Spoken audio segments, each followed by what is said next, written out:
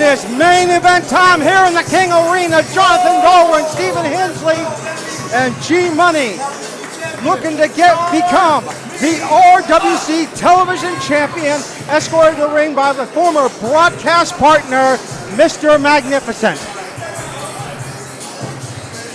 G-Money, that Golden Opportunity Rumble winner. I mean, it would say something if G-Money was able to win this. I mean, he's still challenging. Still going to challenge Water for that RWC Heavyweight Championship down in the future. He won that Golden Opportunity Rumble. And just recently, G-Money was on School of Morton. Good episode to watch. I hate to nitpick. By that I mean I really don't. But it seems the referee has a little bias if he's going to put on a wrestler's headphones and dance with them before the match. You know, I still don't know what's in that. This is your fabulous RWC television champion from the Pink Trap House, weighing in at 170 pounds. This is Kaydin Pierre. Kaydin Pierre, the current holder of the RWC Television Championship, defeating Rip Cannon at the Golden Opportunity Rumble for that title. Kaydin Pierre, perfectly capable wrestler, and something you may forget about is that this guy is literally one championship away from becoming the first RWC Grand Slam champion. Wow. Don't sleep on that fact. No. It's a big, big bullet point. And I won't sleep on the fact either that he's done a lot of stuff with EC3's The Narrative. This guy's in some people's radars. And I got to give credit where credit's due and tip the hat. This young man knows how to bring it when that bell rings. I mean, I may not like his flamboyance or his tactics, but I will show the man respect. Why don't you like his flamboyance or his tactics?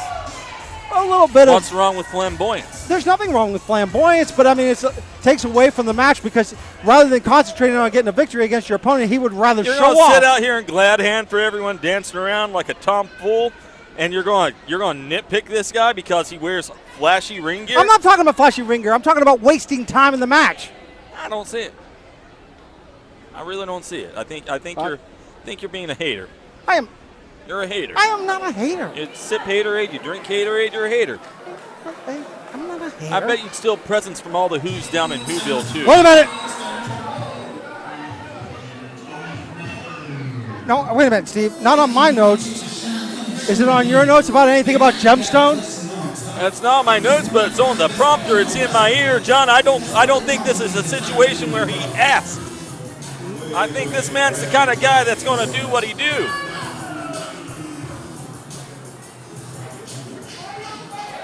Not how this is going down. So, not one, but two Andersons have ransomed me for this show. Things come up when it's time to face the diamond gemstone. So, I think in the best interest of RWC, which is also the best interest for Gemstone, since I have beaten G-Money, since I have beaten Kaydin Pierre, I feel that I need to put myself in this match and take one title that I have yet to get my hands on. So, this is a triple threat match, and what? I'll go ahead and tell you, Gemstone is winning. Can he just do that? Can he just interject? You want to go down there and tell him he can't? I'm not. I got to be honest, I'm kind of okay with it. Well, I think everyone in the ring should be okay with this. They're getting the opportunity to face the creme de la creme, the literal best in the sport of professional wrestling, Gemstone. Well, I mean, Dex Carter He's didn't the man sign. with a plan. He is, but he didn't sign. Gemstone is the man. I mean, na na na na. I know that It's song. in the music. Yes. But, I mean, just to say, hey, I'm in this one. I break it down with you. You seem confused about the way things are going. It's like I said when we heard that music and you said, I don't see it in my notes. Gemstone doesn't have to ask. He has but to dictate because he's the important one.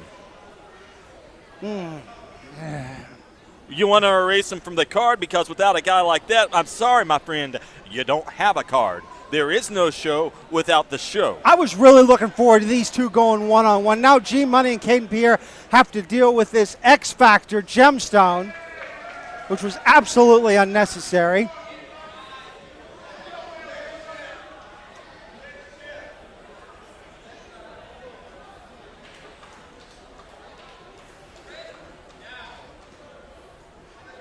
Everybody's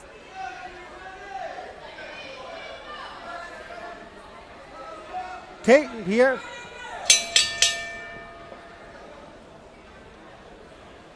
All right, so if you're G-Money and Kaydin Pierre, do you try to work together to get Gemstone out of this one and get back to what the originally planned match was? I don't know if there is a work together in a situation like this. Granted, you will see some tandem offense, but it's only ever going to be for a moment because it's not like you could both win the match. Only one of you can win the match. Look at the smug look on Kaydin Pierre's face. Is he not aware that he does not have to be involved in the decision and he could still lose the championship? Well, you can't let that get in his head right now. You let that get in your head, you're going to make all kinds of mistakes. Fortunately for him, he seems absolutely oblivious to the fact that he is in some legitimate danger. But he didn't seem to be oblivious to the slap that was getting ready to happen. And Kaydin Pierre, against all odds, this is actually a working strategy for him. Yeah, divide and conquer. Oh, pie facing the other two opponents. Kaydin, get out of the ring, bud. Get out of the ring. Okay, you talk about that. The first strategy was the right strategy. Let them hurt each other. Sit in the background. Kaydin claiming that he had the plan all along, but I got to call it like it is. I think he's acting a little cowardly, staying on the outside. As we see G-Money now, as back body drops Gemstone. You know what, John? You say a lot of things like a loser. If I was. That's what losers do. They talk about what they would do if they were in a contest because they aren't in a contest. Here's the fact. You could want him in there the whole time. You could want him to fight the whole time. You can say this and that about a heart of a champion, but all he really needs is one hit. Let them beat each other up. Just make sure you're the one that gets the pinfall. Yeah, Kaydin Pierre knowing that with a bicycle kick now. Taking Gemstone down as G-Money nurses. That's what I'm talking about. Do what you do, baby. You see Kaydin Pierre now. Oh, a little bit of tap dancing there. Straight to the spinal column of Gemstone. But, okay, so that's the flamboyance I'm talking about. You get caught. Duck of the clothesline. Kaydin Pierre turns around, gets met with a shoulder block. G-Money, a lot of force behind that. Yeah, G-Money calling it. G-Money getting ready to come off the ropes. Kaydin downtown. Leapfrog, but gets caught and doing an atomic drop. Inverted. And G-Money rocking and rolling here. Got that neck breaker. Going for the pin. No. And unfortunately for him, 3 men in the contest means there's a third guy waiting every time you go for a pinfall. If he isn't out cold, out flat on his back, or far away, you're probably not going to get the pinfall. Yeah, I would have to concur with that statement, Steve, as Gemstone takes G-Money down with a suplex. You know, it's a rare situation in wrestling, but this really is a situation where you can go for a pinfall too quickly. You can go for that hook of the leg too quickly, because when you go on your original instincts, your base instincts for a traditional wrestling match, it negates the fact that third man is still out there. Yeah, I mean, if anything, you really want to toss your opponent to the outside and have it just be that one-on-one and then try to go for the pinfall. And I don't know if any of them are going to imply that strategy in this contest. And now we're seeing a little bit of work there by Pierre and Stone with that double hip toss to G-Money. Look at Kaydin. Okay, Kaydin, not the smartest choice. No, and look, is Kaydin going to try to go for a pin or? I don't get this. Oh my God, the air with that leg drop. I mean, it may seem like he's doing things slow, but again, what did we say a minute ago? Yeah. You can't go for that pinfall too quickly because Gemstone's just going to hit you in the head. So what's his choice there? Oh! Leg drop. All that weight coming down. What a splash! And you see Gemstone not quick for the pinfall attempt either because, again, Kaydin waiting right there. No, go away. Come on. That's, you know that Gemstone's going to kick you off, Kaydin. Kaydin Pierre coming off the ropes now, and oh my, what a split right down the, oh, and see, that's the thing. Kaydin Pierre not implementing what you said. Work on both men, then go for the pin. Right now, these two guys, Gemstone and Kaydin Pierre, kind of acting like there's an unspoken truce here. Although I have to say, I think Gemstone's treating Pierre with a little bit of neglect. I feel like maybe he thinks his power makes Kaydin not a threat in this match. I think Kaydin, well, he thinks that he can just wait for the opportunity, and Gemstone's not going to be the threat. But I mean, honest to God, which one of these men do you want fresh when you're trying to get a pinfall? Yeah, and see, that's the thing. I mean, Kaydin Pierre's taking the least of the punishment in this triple threat match that we're seeing now.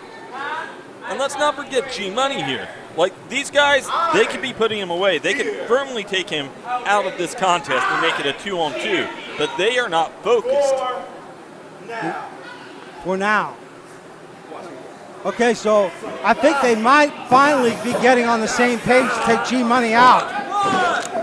As we see now, wait a minute, Kaydin, oh my, doing a little bit of tap dancing there, straight on the chest and neck of G-Money.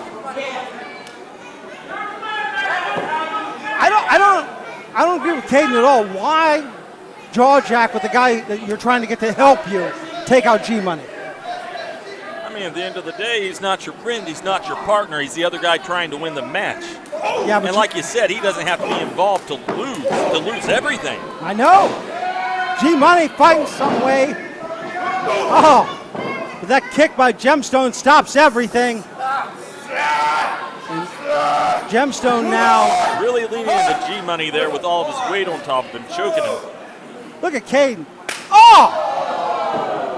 And it's easy to forget like how big a boy G-Money is when he's out there next to Gemstone. He makes lots of mortal men look small. But G-Money, he's a big guy. He's got a lot of muscle on him. You take away his oxygen, pinfall attempt to no avail. That's really, really not just going to slow him down. It's going to basically make him an anchor in the ocean. Yeah, it is. I mean, that takes a lot of energy out of G-Money at that point. Make muscle work against muscle. Look at Kaydin Pierre. I mean, he thinks he's superior with that soap opera slap he did just a couple minutes ago on the outside. And Kaydin Pierre trying to go to work on G-Money as Gemstone now continues his offense on the other challenger for this television championship. And G-Money kicking now away. Shoulder rams applied. But look, G-Money finally gained some offense in this one, but he's very, very slow with it. And that's really what we've been seeing today, is he's the guy that's been taken apart. He's the guy that's been focused on for whatever reason. He's the guy that the other two men in this contest are focusing on as the superior threat. And that's what we're seeing now as Kaydin Pierre comes in and, oh! What a slap there. Snapmare takeover by the champion. Kaydin Pierre going across the ring, measuring him. Oh my. Nails a leaping meteora to the face there. Going for that pin though. But look at that. And see, Kaydin Pierre, again, I don't think he's aware that Gemstone is that fresh. When he's trying to pin, when Kaydin's trying to pin Gemstone. Gemstone dragging G-Money back up to his feet. And Kaydin Pierre now getting ready to go for that big shot. Oh, wait a minute, gets caught. Gets turned into Gemstone. Gemstone throws him back at G-Money. Oh, gets a kickoff by Kaydin, another one. And Kaydin fighting for everything he's worth out there. He knows a trouble situation when he sees it. G-Money, though, runs in, kick to the gut, front face lock, suplexes him over. And if G-Money has any energy, roll over now. But G doesn't. I mean, really, though, to what avail would that be? He's 2 feet away. But it's Gemstone fully cognizant of where he's at. Lord, of course he is. We've seen him in battles before, John. He didn't get hit in the head with going an for that anvil. pin. 1, 2. Nah, Gemstone's a destroyer. That dude is a world breaker out there. You're not going to see him not in the moment when the pinfall happens. He'll either be getting that pinfall or he'll be getting ready for scorched earth after the fact. He didn't come out here today to lose. No, not in a match he dictated the circumstance of. And changed the whole composition of the match just by his entering this bout. Oh! Gemstone with that knife edge chop, busting the capillaries in the pectoral region. Can we see Gemstone now continue to work away on G-Money? And look at this. Good strategy by Gemstone. Separate your opponents and work on them back and forth. And this is what we were talking about. This is what it comes down to sooner or later. You have to incapacitate one man, and then you have to dominate the other man. If you want to get a pinfall, if you want to get a submission, it's not taking one man out. It's not taking one man down, pinfall attempt. It's taking both of them out. And G-Money waving it off like he can find it. But look at Kaydin Pierre. Kaydin Pierre's exhausted from the beating he just took from Gemstone. Gemstone signaling this is all. Measuring and setting up for that potential gem spike on G-Money. Well, he's got both of them scouted right now. Take your pick. Oh, what a gem spike! And I tell you, Kaydin Pierre going over. Well, Kaydin Pierre just got split in half. He's out of contention for the moment. But on the other side, you got G-Money, and Gemstone needs to stop him, but G-Money running in with that shoulder block. Going to come after him again. Gemstone ducking the clothesline. He comes off the ropes. And G-Money hitting him with the remix. Planted him flat on his back, hooks the leg. Best opportunity of the night, two. No! Oh my God. I thought we were going to have a new champion. And nearly topping the colossus that is Gemstone. G-Money feeling himself right now in this moment, but he cannot let up. Momentum's on your side. It's only going to last so long. The G going for it again. Wait a minute, Kaydin Pierre. Well, Kaydin not taking his eye off the prize. Plants him in face first. Rolls G-Money to the outside, going for a pinfall. Wait a minute, what? 1, 2. Oh, using the ropes. He stole it. He pinned Gemstone. He pinned Gemstone. Here's your winner of the match, and still your RWC television champion, Kaydin Pierre. Well, Kaydin Pierre using those ropes as leverage. I think he made an enemy in Gemstone, though. Oh, you were absolutely right. I did not expect that for a moment. Not like that. Not out of nowhere. Not Gemstone. No. Kaydin Pierre has angered the wrong man. Mark my words, Steve, there will be repercussions at that one. That may be the case, but you cannot be a winner if you don't defeat the right man. Whether he's the wrong man to make angry, he's the right man to pin. And celebrating the night away now, Kaydin Pierre. Congratulations to you. Your lifespan may be shorter, but you have made an indelible mark today, young man. Yeah, for Stephen Hensley. This is the voice of tradition, Jonathan Doran, saying thank you for joining us. We'll see you next time with Ring Wars Carolina Battleground.